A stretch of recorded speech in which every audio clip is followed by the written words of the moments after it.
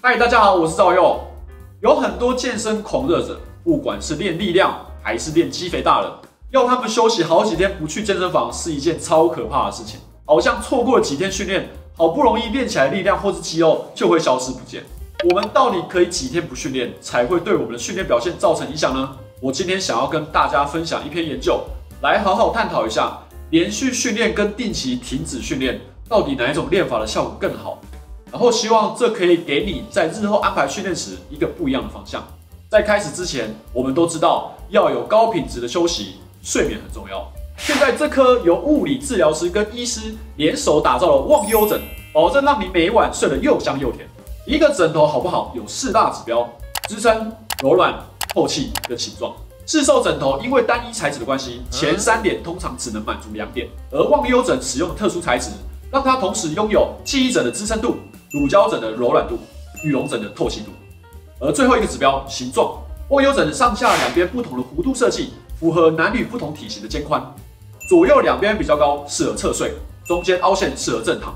不管怎么躺，都能让你的颈椎处在最舒服的角度。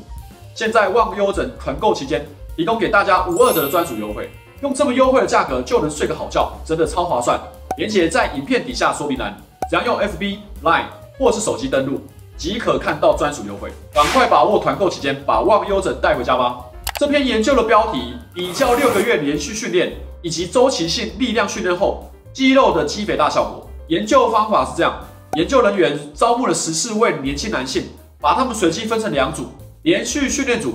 还有周期性训练组。这2组人都进行一样的训练课表，每周会有3天高强度卧推训练，强度是 ERM 的75%，每次训练3组，每组10下。唯一不同的是，连续训练组会在24周的时间内持续进行训练，而周期性训练组则是会连续训练6周，就会休息3周完全不练，然后重复3个周期。训练的重量每3周就会调整1次。如果受试者在最后一组可以完成12下或是更多，重量就会增加。这个研究方法可以让研究人员比较连续训练跟周期性训练对肌肉生长跟力量发展的影响。研究结果发现，在肌肉成长方面，在经过前6周的训练后，2组人在三头肌跟胸大肌的肌肉成长没有显著的差异。这很正常，毕竟前6周2组人都练好练满。但是随着时间往后，有趣的事情就发生了。连续训练组在前6周肌肉明显成长之后肌肉成长的幅度就慢慢下降。而周期性训练组虽然在休息的那几周有轻微的肌肉流失，但是只要回归训练，肌肉就很快恢复，并且持续增长。值得注意的是，周期性训练组在第2个周期时，肌肉成长明显高于连续训练组。在力量增长方面，力量增长的模式跟肌肉生长相似，2组人在最大等长自主收缩力量与卧推 ERM 都有显著的提高。连续训练组的力量增长模式跟肌肉生长类似，初期快速增长，然后就逐渐减缓。周期训练组虽然在休息期间有轻微的力量下降，但在回归训练之后，力量很快恢复，并超过之前的水准。那经过24周的结果呢？2组人虽然策略不同，在训练过程中也经历了不同的力量跟肌肉量波动，不过最终2组人增加的力量跟肌肉量其实差距是不大的。所以我们可以发现，即便训练的方式不同，即便你不用每周都坚持训练，最后的效果却是差不多了。连续训练组练了24周，周期性训练组只练了18周，只用了2/3的时间就得到一样的效果，好像听起来还蛮划算的。那我们根据这个研究简单做个总结：第一，停止训练不代表退步。周期性训练组很明显的显示，短期的休息并不会导致肌肉跟力量的流失。相反的，这些短暂的休息期可能会为身体提供了必要的恢复时间，之后重新开始训练时，反而对重量能够有更好的适应性反应。第二，超补偿效应。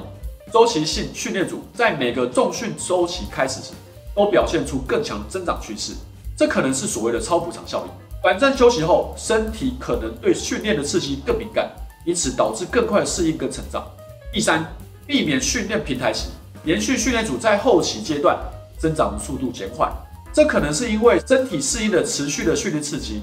相比之下，周期性训练组通过周期性的休息跟重训，可能避免了这种训练平台期，保持了更持久的成长动能。第四，心理因素。周期性训练可能在心理上更能坚持下去。了解自己能有计划的休息期，可以帮助训练者避免倦怠，保持长期的训练动力。第五，个体差异。虽然研究结果显示两种练法的效果差不多，但值得注意的是个体反应可能存在差异。我相信一定会有人可能更适合连续训练，而大部分的人应该都能从周期性训练中得到更多的好处。第六，长期可持续性。考虑到周期性训练组在24周后达到了与连续训练组差不多的结果，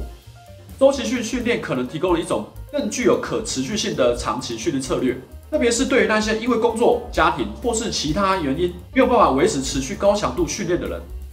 那我们该如何应用到实际的训练场景？第一，有计划的休息，不要害怕在训练计划中安排固定规律的休息期，这些休息期可能有助于避免过度训练，并为下一阶段的成长做好准备。第二，周期性训练，你可以考虑采用类似周期性训练组的训练模式，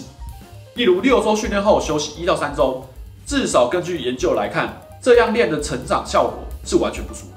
而且有助于保持长期的训练动力。第三，记录自己的状态，无论采取哪一种训练方法，定期记录、监控自己的进步都是很重要的，这可以帮助你及时调整训练计划，确保持续进步。第四，客制化策略，根据自己的恢复能力、生活安排跟训练目标，来选择最适合自己的训练方法。你有可能更适合连续训练，但这必须你自己尝试过才知道。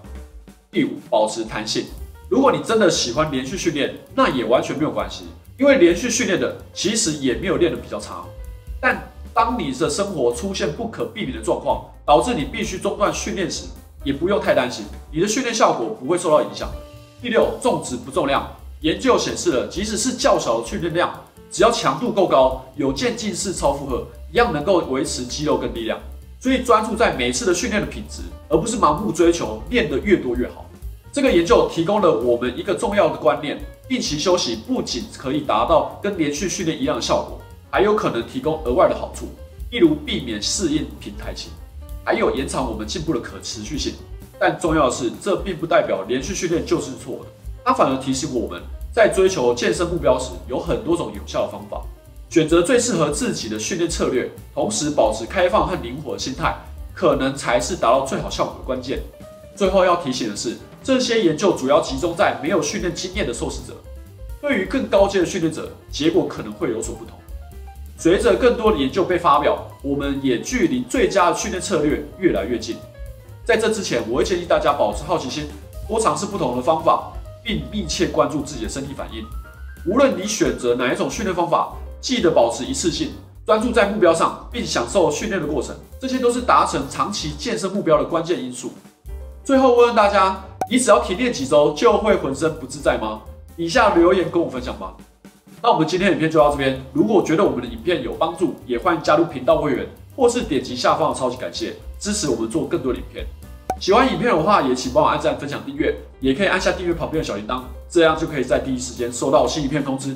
也可以follow我的IG 跟 FB，我们就下次见，谢谢大家，拜拜。